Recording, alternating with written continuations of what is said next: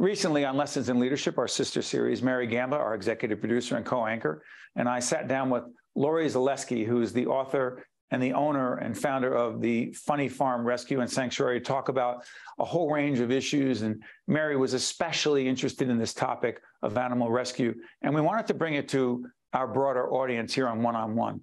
Let's check out that conversation. Welcome back, Steve Adubato, Mary Gamba, and we're honored to be joined by Laurie Zaleski, who is the author and owner and founder of Funny Farm Rescue and Sanctuary. That's Laurie's book. Do you admit that that's your book, Laurie? That is my book, indeed, yes. And who do you have with you? This is Puppy. And Mary said, is that a koala or a dog? And this is, in fact, a dog, but he looks like a koala. That's great. And Mary, this was your idea. This is my idea. So I'm going to give a quick story. So Laurie, I have had a dream of owning a dog rescue my entire life. So Steve knows I'm on the 5-year plan of finishing. Steve and I have worked together for 22 years. In my next phase of my life, I'm going to be in dog rescue and animal rescue. So my sister sent me your book a couple of months ago, and I literally read the entire thing on a plane ride. I was crying my eyes out. So you have inspired me and so many. And I would love for you to share for all our viewers who don't know who you are, what you do, where you do it. Tell us what the Funny Farm is, the sanctuary. What is it and where is it? So the Funny Farm is one of the largest sanctuaries in the Northeast. We have over 600 rescue animals. It is free to get in. We are open 2 days a week, Tuesdays and Sundays. Every single animal is a rescue. We have pigs, horses, goats, ducks, chickens, geese, alpacas, donkeys, dogs, cats, a skunk. So it runs the gamut of what we have, emus. So every single one needed a home where they were either going to be euthanized or they were disabled, unwanted, neglected, abused. So some of the really sad stories, but the Funny Farm, we're the Funny Farm. We concentrate on where they are going and not where they came from. And we teach a kindness program through the animals, that if all these different species can get along, so can you. So as I said, it's free to get in. The only thing you must do is sign a waiver because they are loose. I love it. Mary, isn't that great how all the animals at Laurie's Funny Farm get along as long as they don't talk politics? Exactly. It's amazing how that happens. And Laurie, I would be remiss not sharing, if you can share a little bit about your mom. She seemed like such an inspiration. You talked about her in the book. Please share about your mom, because really, I truly believe that you would not be where you are today if it weren't for her. Oh, absolutely. So if it weren't for my mom, I would never have this farm. I always said my mom was going to be a nun and then married the devil. My father, we took off and he was very abusive. We moved into a little shack in the woods, and then she started working at animal shelter and started bringing home all these animals. So as a young girl, I always promised her I would buy her this a farm of her own. And in my late 20s, she was diagnosed with cancer. So her dreams sped up because I tried to buy this for her. And then next thing you know, she passed away right before I made settlement. So I became an instant. All right, here's the Funny Farm at its best. All right, go outside now. Clearly, we are taping live with no editing. But go ahead, pick it up, Laurie. I have 11 dogs, 25 cats, a cockatoo, and 2 chickens in the house presently. They do all live together. Outside, there's over 600. So it is crazy, but crazy good, I say. Your mom would be proud of you, would she not? Yeah. So this was, I don't even know if she could dream it this big. It started out 35 and I was my mother's daughter and couldn't say no and just kept taking in animals. So it's been, and I have a full-time job. So this is not my real, I'm a graphic designer and photographer. I work for the FAA and I'm a private pilot, but this is my passion, the animals. So by the way, Mary, that makes it clear to you that you can run a dog rescue and still run 2 companies that we're involved in. As long as you're okay with the barking and the shenanigans going on in the background when we're in our meetings. Oh my God, I love that puppy so much. Mary, it's so funny, Laurie, this is obviously your passion.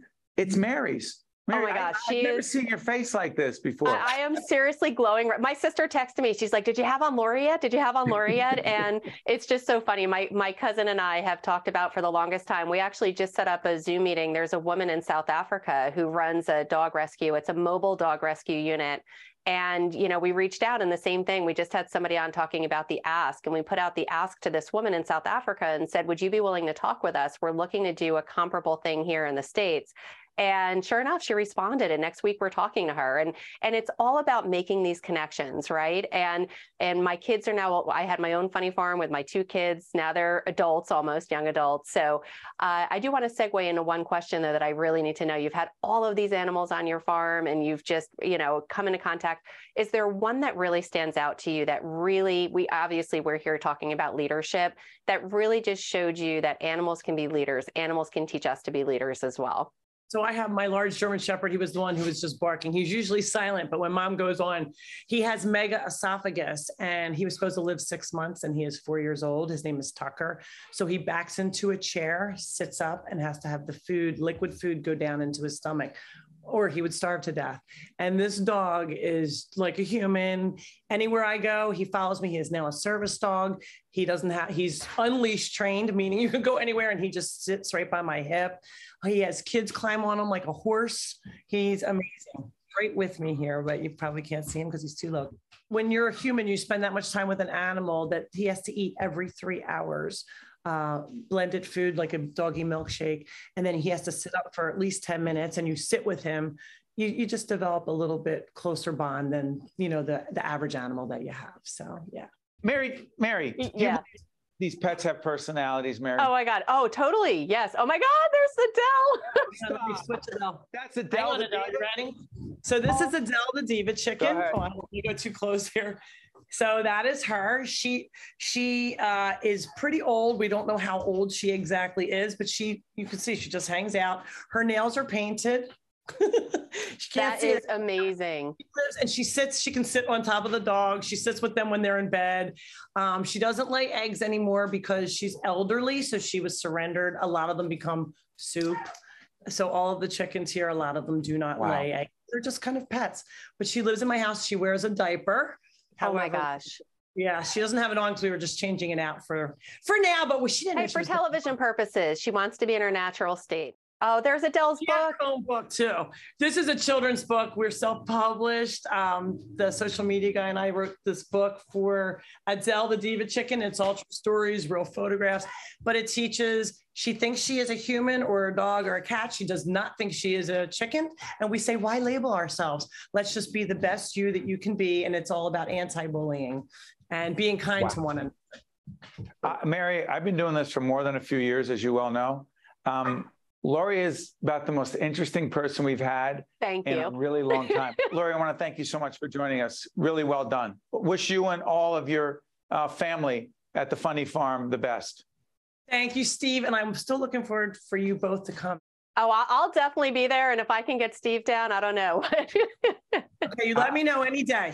I'll be there. I don't know about that. Mary and I will be back after this, promise. One-on-One with Steve Adubato has been a production of the Caucus Educational Corporation.